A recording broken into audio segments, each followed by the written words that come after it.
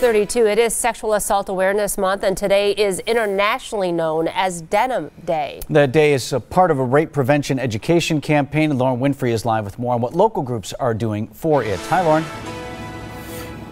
Hey, good morning, Susan and Vince. Not only may you see some people at work wearing jeans, but if you're in the downtown area on Wisconsin Avenue, just look up because the light poles are also draped in denim. And this is all in an effort with the mayor and the city to promote sexual assault awareness. Now, this is Milwaukee's 7th annual Denim Day, and the hanging jeans are a part of the Denim Day awareness effort focused on ending sexual assault and victim blaming. Now, Mayor Barrett encourages employers to allow their employees to wear denim, and he's also asking everyone to pledge their support online through the Denim Day Milwaukee Facebook page. It's also there you can find local events happening all around town today to celebrate and honor Denim Day and sexual assault awareness. And along with victims, there are also a number of survivors. In fact, our Julia Fellow spoke with a woman about her story and what this day means to her. Julia? Good morning to you, Lauren. I'm here on the north side of 12th and Atkinson. Rosalind Metcalf tells me at 15 years old, right here when she got off a school bus about 23 years ago, she was abducted and sex trafficked. She says that it can happen to anyone at any time. I had on jeans, I had a book bag, a jacket.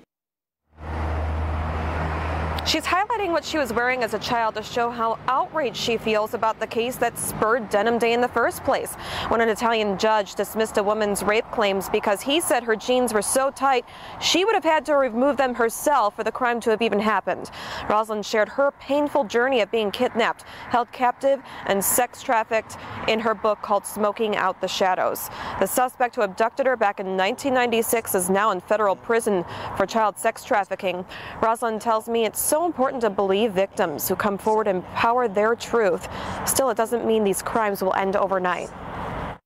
It's just really horrible that we're being looked at, you know, as if it's okay or you're not a victim because you have on fitted jeans, you know, or you have on accessories or, you know, things that women love to wear. So it's definitely, you know, just a huge deal.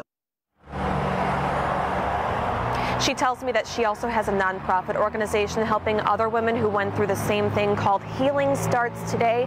She hopes that you wear jeans as well, just to even start a conversation. Reporting live, Julia Fellow, today's TMJ4.